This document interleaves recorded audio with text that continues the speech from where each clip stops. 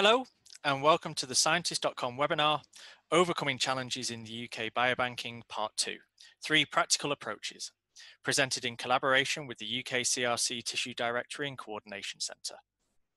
Today, I'm going to give a brief introduction followed by presentations on 3 different approaches to help biobanks increase access to their samples in a transparent and compliant manner.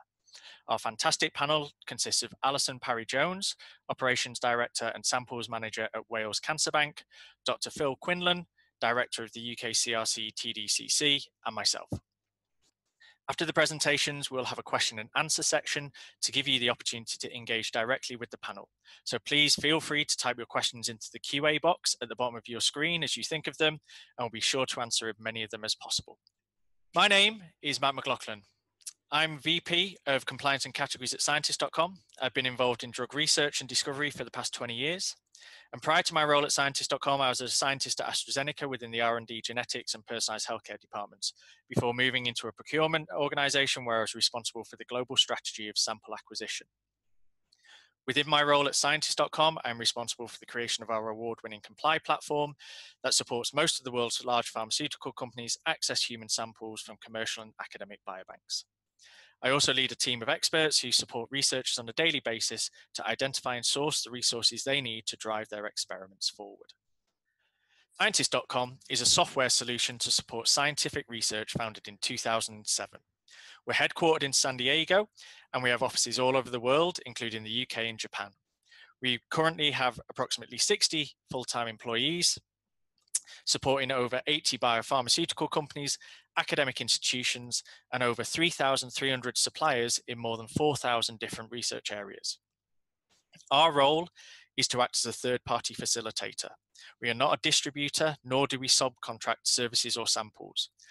All parties retain full control over who they work with and what they do within our platform. I thought it would be a good idea to briefly recap our first webinar, which took place in April. For part 1, we brought together key stakeholders within UK biobanking landscape, including the patient advocacy movement Use My Data, the Medicines Discovery Catapult, and our co-host today, the UKCRC.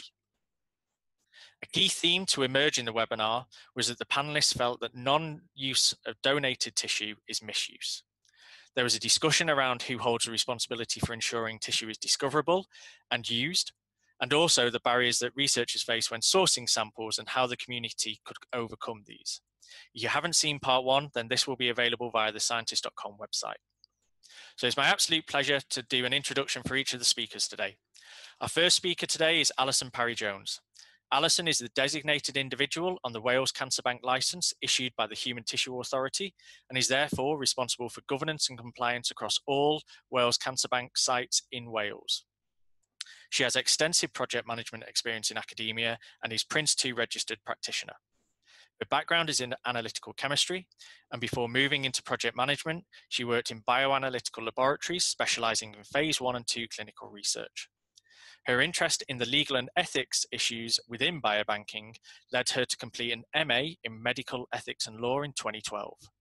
She is the Director at Large for the Europe, Middle East and Africa region of ISBA, is a member of an American Society of Clinical Pathology Board of Certification working group that recently developed an international qualification in biorepository science online.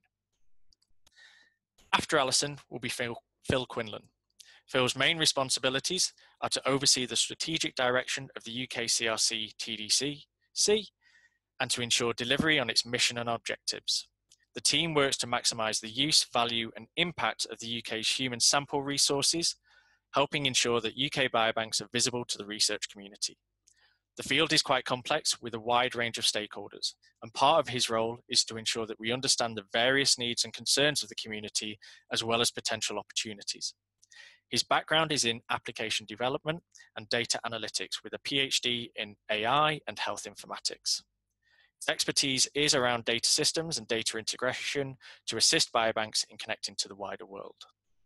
And with that, I'm now going to turn over to Alison for the first set of presentations. Thank you very much. Thanks, Matt, and thanks for the introduction.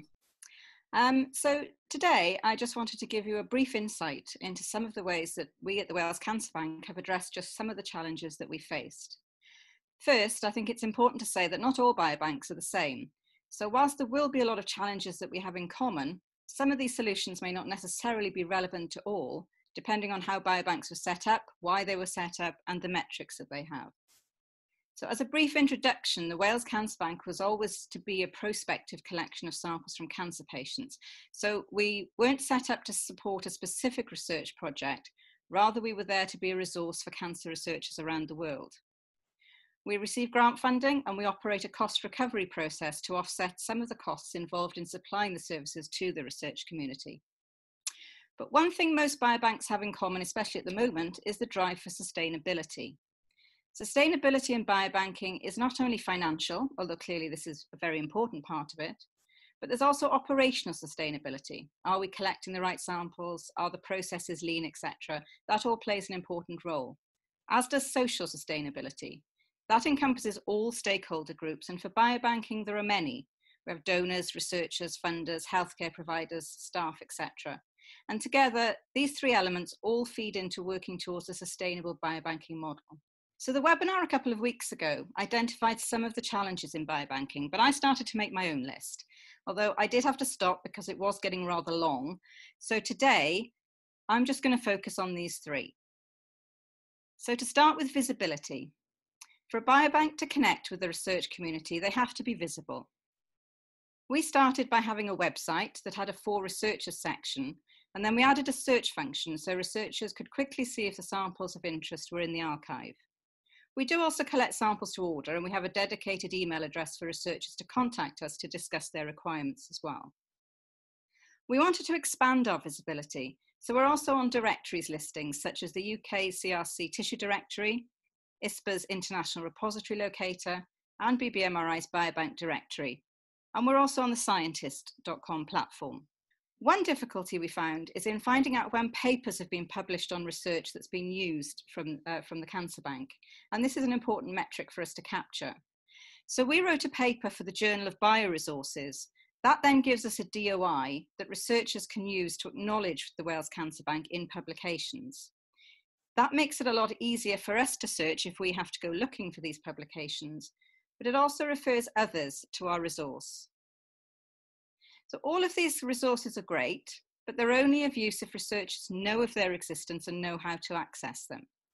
Biobanks can advertise on all of these sites, and there are probably far more out there, but unless the sites themselves are well advertised, it doesn't actually take us any further forward. But moving on to patient expectations. I put the scales picture here purposely, as I do believe we have to carefully balance expectations with reality in order not to promise what we cannot achieve.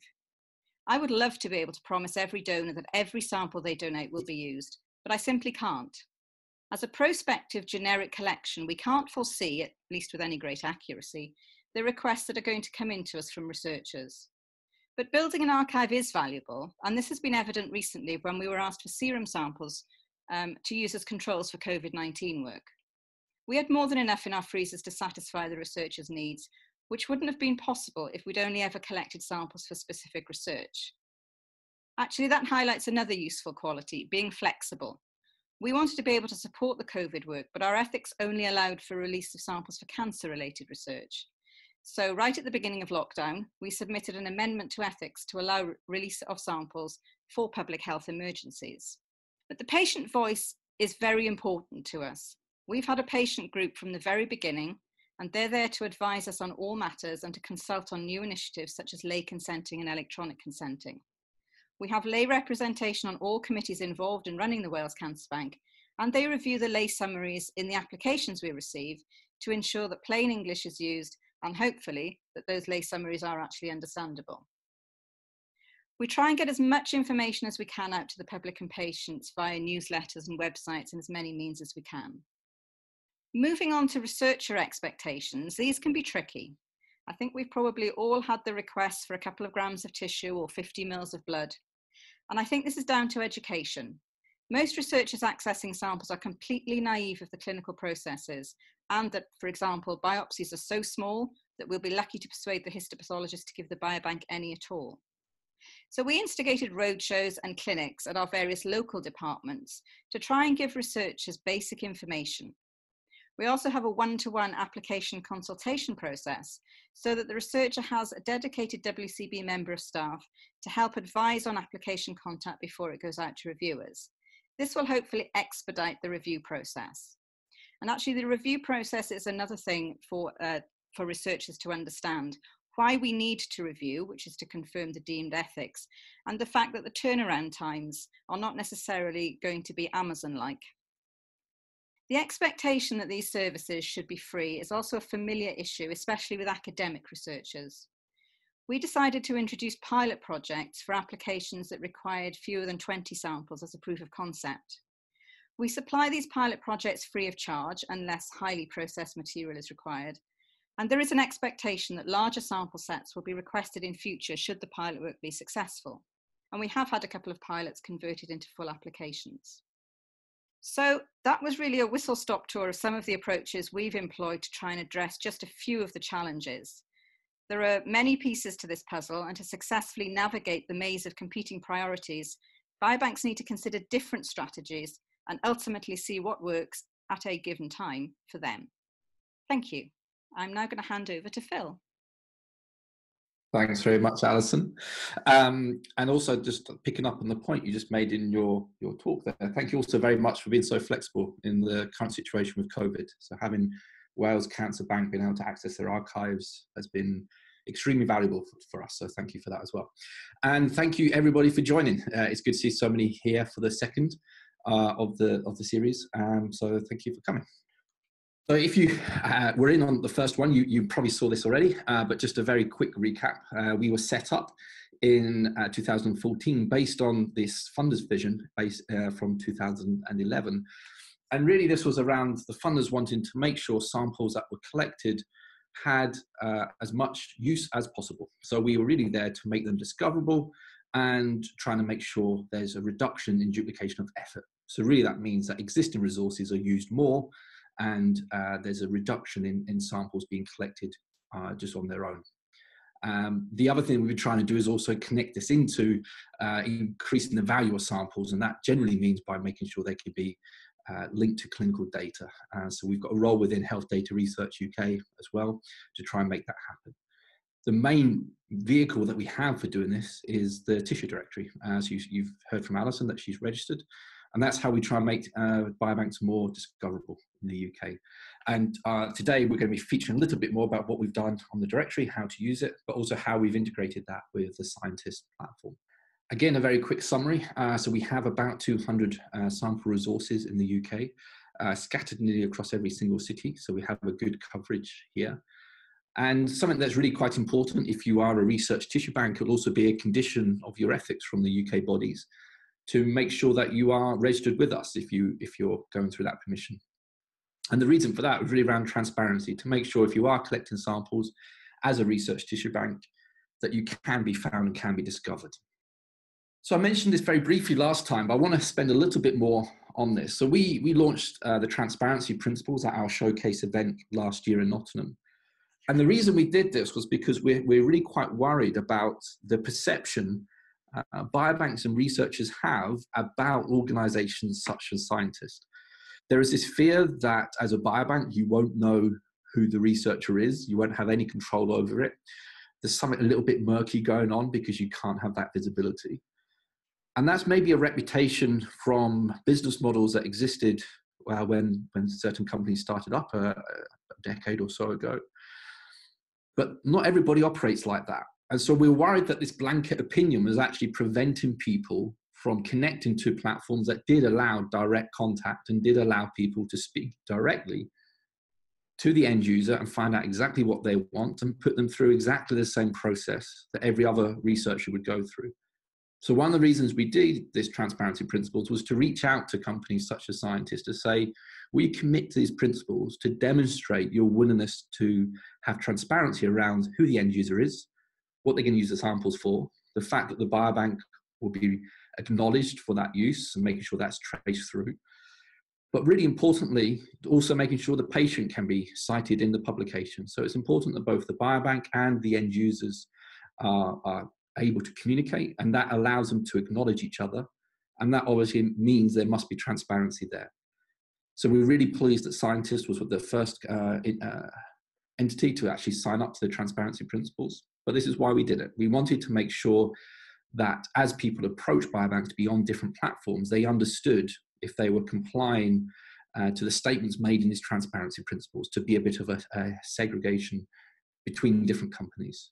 So thank you very much to Scientists for doing that. And it's really good that we have these principles now, and different companies are signing up. You can find more details about all the companies that have gone there, and a biobank that has signed up on our website. So now I'm going to talk you through, just going through the ability to find samples. So if you could start the video for me. So if you go to Google and type in UK tissue directory, I don't know how biased these results are, but when I did it, I came out top, which is nice to see.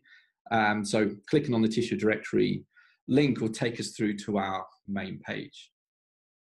If you know of a particular disease that you're after, you can type it in that box, but you don't have to. You can just hit search straight away, and it'll give you a list of every single biobank. Once you get there, you can then get a list of all them that are there. You can do some additional filters on the left, and you can kind of build up a bit of a shopping list. So you can hit the blue add to contact list button, and then you can get through and talk to the biobanks. Our role isn't to get involved in any of the access procedures or to say whether samples should or should not be released. We're purely there to bring visibility. But what we don't want to do is complicate the process by meaning that once you found the biobank, that it's then a real struggle to get access to different systems. And as if by magic, Wales Cancer Biobank is now the one I found in the video. So I want to find out a little bit more. You can kind of click on the card and get a bit more information about exactly the types of samples they have, from which age groups, from which genders, and the temperatures they've been stored at, this type of thing. So if you think you want to talk to the Wales Cancer Bank, you can then go up to the top, hit the button to add to contact list, and then view contact list. And what that allows you to do is to get their email address. So if you want to talk to Alison directly, we're now showing her email address on screen. But also, if you wanted to go through the Scientist platform, you can just click on the button there. You'll get our little disclaimer that we're now passing you through to a third-party system. And boom, you'll then be right into the Scientist platform. So we've really tried to make the integration work. And this fits with everything that we do. We don't want biobanks having to register with us and then having to go through various different processes with different people. So the easier we can make it to be interoperable with different systems and different processes to assist in more samples being used, we will do that. So finally, just some calls to action, I guess. From the biobank perspective, we really need to make sure that we are engaging effectively with industry. And I think part of that is actually to challenge the perception that the public doesn't support industry access to samples. It's said quite a lot to us that this is the case, but we don't often see that once we talk to patient groups and we explain the role that industry have. Now, sorry, Matt, this doesn't mean that we have to have everybody on the Scientist platform. Obviously, it's a good platform. They've signed up for our transparency principles, and so they're one of the good people in the system. But if you don't sign up to Scientist, we will be asking the question, how are you going to make industry able to access your sample collections? And what are you doing to try and make that easier? And with that, I'll end. Thank you very much. And back to Matt. Thanks, Phil. And also Alison, actually, they're both very informative questions. One thing I want to remind everybody is, if you do have any questions from either of those presentations or the presentation that I'm about to give, then please feel free to submit those through the Q&A box at the bottom of your screen.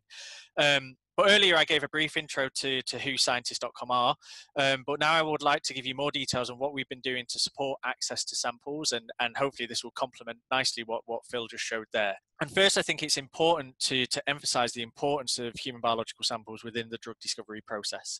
Without access to relevant samples, and the medicines we all require to combat the diseases of today and tomorrow will be severely hindered. As you know, new medicines are developed by a range of organizations. They can come from academia, small biotechs, through to large pharmaceutical companies. And who invents or develops these medicines should not determine who can access the samples. As a community, I believe the primary role we all have is to ensure that donated samples get to where they are needed the most and will have the most impact. Due to the demands of getting new medicines approved, it's vital that researchers can access samples quickly. They represent the relevant population and they're sourced in compliance with all applicable laws and regulations. However, as you know, that's not as easy as it sounds, and this is one of the things that we've been looking to support. The diagrams intended to represent how complex the custody chain of a sample can be. Researchers can access from biobanks directly, they can access from commercial providers. Commercial providers can sometimes provide to other commercial providers who then provide it to the researchers. And ensuring that someone isn't accessing the same sample from two different sources can sometimes be quite difficult. I think this is where those transparency principles that Phil was talking about is really critical. But then you have to add on the complexity of working with industry directly. These companies tend to have long due diligence processes that need to be completed before they can even work with a source.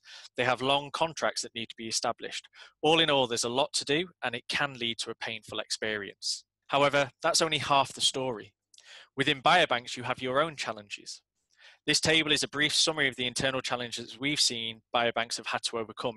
It's by no means exhaustive, but hopefully as you go look through this, you'll recognize some of these. These challenges could be going through your own internal approval process before you can offer the samples. It could be trying to access legal support to put in place a contract, something I think that most biobanks feel under-supported with, as you have to rely on your central contracting groups of the institution you work for, who may not understand your model or even the area that you're working in. Or it could be aligning with the institution's requirements around ownership or publication of the results of the research that's been conducted, something that may conflict with the needs of the researcher. As such, when you look at both sides of the situation, you can see there's a lot of administration, a lot of duplication of effort, and again, leads to a poor experience. So what can we do to solve this?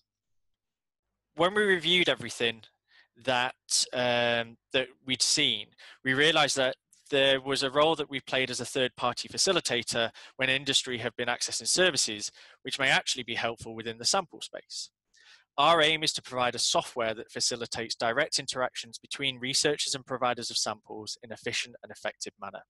Again, I want to reiterate that we're not a commercial provider of samples.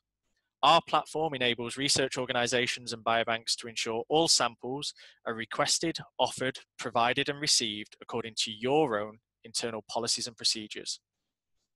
Ultimately, each side has transparency and control over who they work with. So for this reason, we've supported approximately 7,000 requests for samples over the past few years from researchers across the globe from over 240 different commercial and academic sources. So how did we do this? Well, to put it simply, back in 2016, when we looked at the whole process, we identified there was significant duplication that can be acting as a blocker for biobanks to work with industry. When we did that, we realized that if we simplified the due diligence that industry requires of a biobank and we address the contractual challenges, then we could positively impact the situation without compromising the core concerns or requirements of either side. And to do that, what we created was called Comply.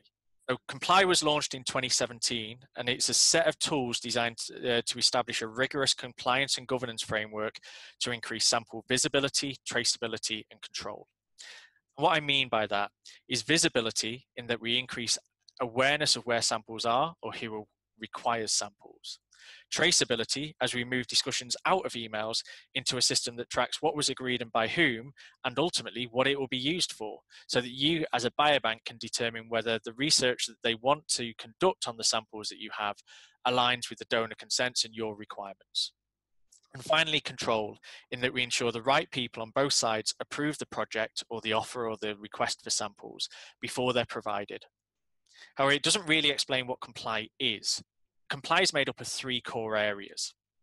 As I say, that first is that service-specific due diligence. So the due diligence that industry requires a provider, such as a biobank of samples, to complete before they work with them. What we did was we worked with a suite of suppliers, biobanks, and industry to set a standard process. So that means that you can complete one due diligence form, and that form will be used by all of the clients within scientist.com. They still can contact you for specific questions, but we're trying to strip out that duplication piece. Similarly, what we've done is we've developed a single agreement. The agreement has, again, been designed with industry's involvement, with providers' involvement, and is looking to remove the need to put in individual MTAs each time. It acts as a framework where you're able to agree changes or amendments to that agreement directly with the client related to the requirements of your organizations. And then finally, we have our compliance manager functionality. And that's how we enable you to retain full control.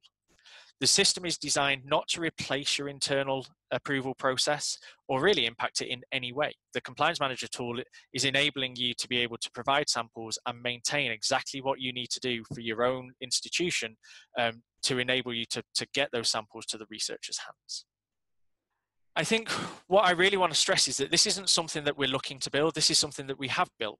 It's already available today, and we already have biobanks from across the globe working on the platform and providing samples.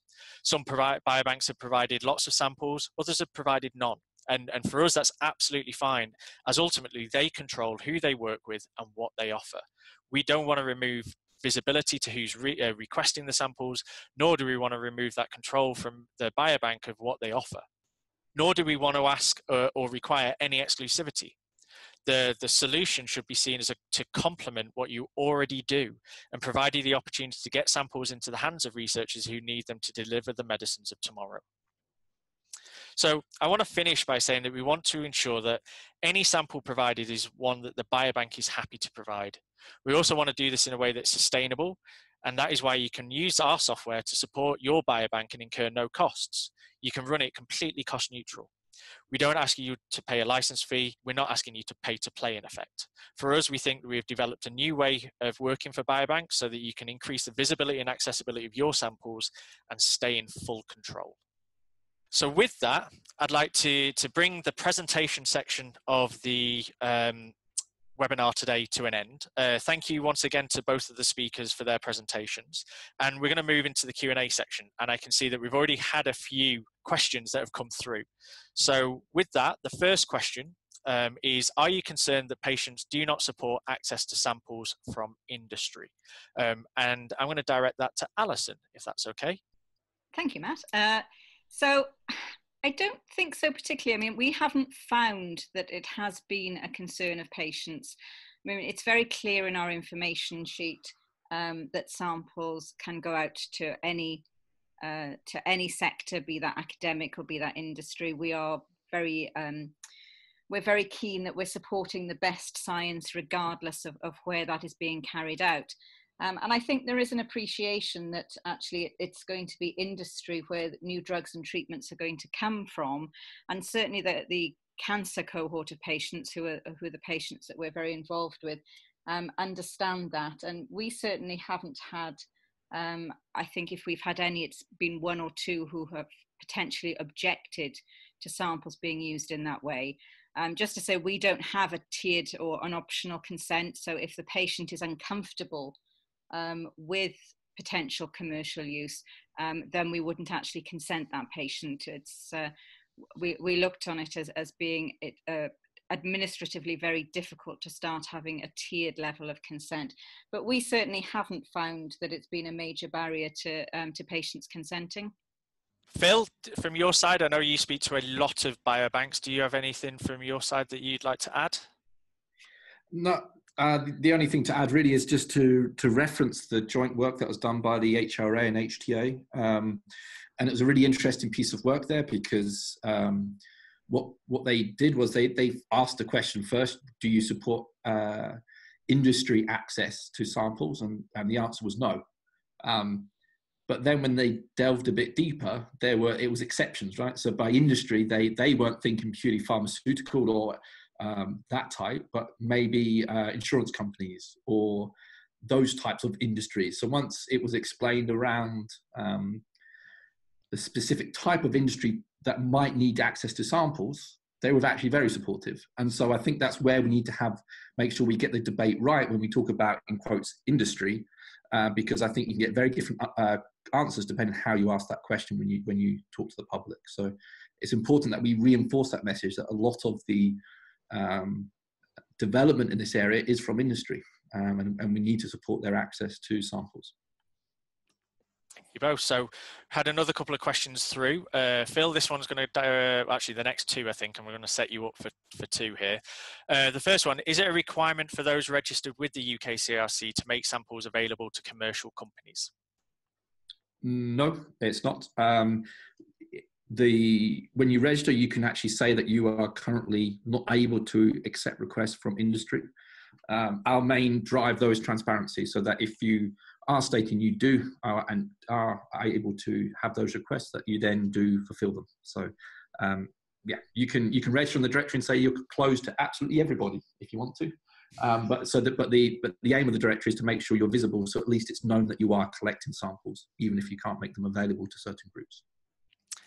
And to follow on from that a little, the functionality of being able to email the relevant biobank manager on TDCC is great, but from personal experience, you can email the individual listed and never hear back. Is customer management something you look to focus on with biobanks? Yes, indirectly. So we don't know which biobanks are being contacted, and we don't police that either. So we don't get involved in the access process. But if you are trying to contact biobanks and don't get replies, give us a shout, let us know. We also have a chat function on the directory. So Katie's there currently. So you can ping a question in there if you have been struggling with getting access or people haven't been replying. We may be able to either check if that person still works there, which happens, which can be the case sometimes. But also we may have other sources of biobanks that might be able to help you. So use the chat function, get in touch with us if you're having those types of problems. One of the things I will add is that from just to speak on scientists' behalf, one of the features of the platform that we look to offer is a research concierge service. So it supports both the biobanks and the researcher side. So if there is either a delay or a breakdown in communication, someone isn't replying, we do have research concierges who will reach out for you and try to prompt responses and chase on your behalf so that you can focus on the research or focus on running the biobank kind of thing. That's one of the benefits of the platform. But then to Alison, this one's going to head your way. What proportion of requests you receive are pilots?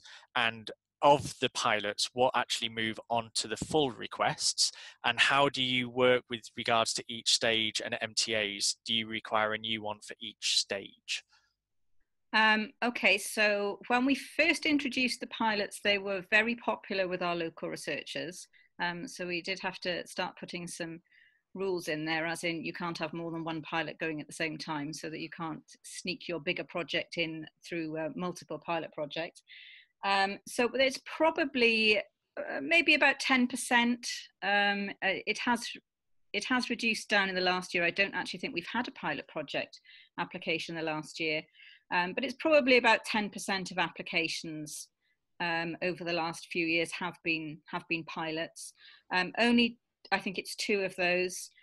Lisa is probably screaming at the webinar because I think she's dialed in, because she will know better than that. But there's certainly a couple of them have converted, and yes, there is a separate MTA for each, because they have been mostly from our local researchers. Then it's an internal memorandum of understanding rather than a full material transfer agreement, but it would require a full MTA for each stage of it. Thank you.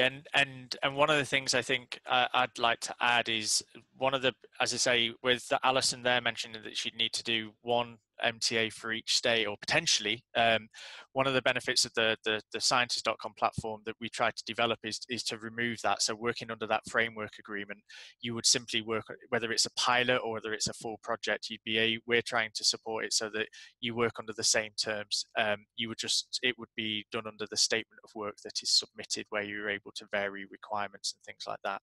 This question is going to go to both of you. Actually, it's quite a broad one, but what are the key metrics that demonstrate biobank success utility to its funders? So maybe Alison, could you, if you've got any sort of perspective from your biobank perspective, and Phil more from the community perspective, that may be a nice way to answer it. Sure. Metrics are always a difficult one. I think partly because a lot of biobanks are set up within academia, which then puts very academic type metrics on them, which are not necessarily the most appropriate ones for biobanks who are acting as a service, as an infrastructure, which personally I think biobanks should be. They should be there to service research rather than actually do the research themselves. So certainly I would say that metrics would be what the number and the type of projects that the biobank supplies, what type of science the biobank is supporting, and ultimately how that translates into patient benefit, whether that's through new diagnostic tests, new treatments, or new pathways. It is difficult because as biobanks evolve, their metrics do tend to change. Certainly when you're starting off, one of your main metrics, if you're a prospective collection, is how many samples have you collected, how many patients have you consented. But I do think the important metric here is the science that is supported and how that ultimately translates into patient benefit, which does mean they're mid to long-term benefits. And that can sometimes be difficult for funders. And it's not something that you would necessarily turn around in a typical 3-year funding period, which again, I will hark back to why I think biobanks should be supported in a different way. They should be set up as an infrastructure support rather than relying on academic type funding. But I'm changing the argument here slightly. But no, I do think it is the science that's supported and how that will ultimately benefit patients. Phil, do you have anything from a sort of, I guess, more of the community perspective? When you've been in discussions with the biobanks that are listed on the UK directory, have they brought any other points up? No, I think Alison gave a very good answer there. And I think particularly that point about how it can transition between different phases, and also this aspect of how do we fund infrastructure, and the challenge there is that a lot of the funding comes from research charities and councils, but they're used to research, not necessarily infrastructure. And so how you get the right mix of funding is important, because that drives the metrics as well in terms of what they may expect to see. So yeah, I think Alison did a brilliant job at that one. So the next question is, do you, so this one's to myself actually, do you liaise directly with the institution's legal department to develop MTA contracts, and the same with the researchers end? In short, yes. So the way that we've established our contracts is that every single researcher who joins the platform agrees to our human biological sample supply agreement. So the organizations, whether they are small biotechs, academia, or massive multinational pharmaceutical companies, they've all agreed to a core set of terms and conditions. With regards to the biobank side, part of the process that we go through is support and entering into communications with the legal departments, as well as the biobanks, around the contractual terms and the contractual structure, to make sure all requirements are addressed. Now, the way we've done that is that there is a standard set of terms and conditions. If a biobank already has a direct contractual relationship with an organization, then that contractual relationship will apply. And if they don't, and they need to vary terms, they can actually do that for each individual project. So you have, although there is a standard contractual document, you still have flexibility to ensure that they aligns with the institution's requirements. And I think that's one of the big benefits of the platform, is if we can look to remove the cost associated with establishing these MTAs or establishing these contracts, and still give you that full control and that direct contractual relationship, we can actually make the process of offering samples much quicker and much easier for both sides. So the next question, I'm just conscious of time, is back to Alison and Phil. I'm not sure which one of you want to tackle this one. What is the regulatory landscape in the UK regarding reuse of samples? Do tissue banks require research project proposal submission for sample or data release? Is the reuse subject to a new ethical approval? I'll take that to start off with. So I think the general framework is that a organisation can apply to be a research tissue bank. to the HRAs, the Health Research Authority, and then somebody applying, yes, would normally have to supply a kind of request in terms of what they need the samples for, the purpose, and type of thing. But then if you're an RTB, so Research Tissue Bank, the requester doesn't need ethics themselves, so they can kind of come under the ethics that they've applied for. So generally that's quite flexible. Alison might want to add a couple more things there. No, not really. As I say, the ethics that we have allows us to confer deemed ethics for researchers when their application goes through our review process. So our process very much is looking at the science. Is it good science? Is it a good use of the samples?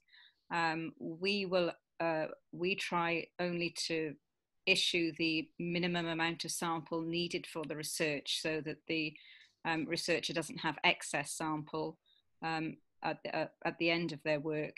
And if there is any request for further work or for collaborators to join in with the work that they're doing, we would require notification of that, so that we can ensure that that is still within the limits of the consent that the patient gave originally. Just conscious of time, so that we'll wrap up after this question. Obviously, given the current situation, it would be remiss not to at least ask one question regards to COVID-19. So has anything changed in respect to getting and accessing samples and data in the current climate, and anything connected to that, specifically COVID-19 samples? Well, we have actually had to stop consenting patients. So our biobank is on complete pause at the moment. We haven't consented a patient since, I think it's something like the 18th of March, partly because of access to patients. There's been a lot of movement now with the cancer patients either being having telephone consultations or surgery being moved. So we're actually finding it very difficult to access patients. And we had one of the first issues we had, because we do supply quite a few projects with fresh tissue samples straight from the operating theatre. They go through histology first, and histology, our local histology department, put a stop on any fresh tissue coming in for safety reasons. So we're actually not consenting at the moment, and we are not collecting samples. So we are not in a position to collect any COVID-related samples at the moment. Phil, have you seen any impact with regards to use of the platform, etc.? We have seen a significant amount of biobanks that are currently closed for exactly the reasons that Alison has just mentioned. So we know that is very constrained at the moment. If you are trying to get samples for COVID, you can go onto the Biobanking UK website, and we're trying to keep information up there and blogs up there about what the current status is, because it is just changing so quickly at the moment.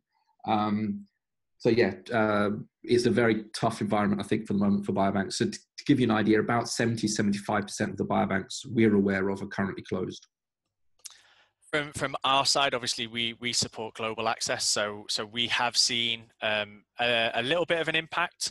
The number, sort of like the requests for samples, are still there. They're still being submitted by researchers in various different locations. We've noticed that there's still companies and still biobanks able to provide their existing repositories of samples. And then we've also been tracking which suppliers and which biobanks have access to COVID-19 specifically, where they're located, to support researchers in identification of those and connecting them to those sources so that they can discuss potential access as well. So we've obviously seen an increase in the number of COVID-19 requests and the number of COVID-19 samples that are being provided, but that we haven't necessarily seen a diminish on the existing requests that are non-COVID-19 related. So with the given time, etc., I think we've just gone over the allotted piece. So with that, I would like to take one opportunity to thank you all for the questions today. and we're going to go ahead and wrap up the webinar. Thank you so much to all of our presenters for sharing their knowledge and time today. If you've got any additional questions or you'd like to get in touch with us, our contact information is available on the slide. This webinar was also recorded and will be available later for listening. So with that, thank you so much for joining Scientist.com and the UKCRC TDCC, and we wish you all a safe, relaxing rest of your week.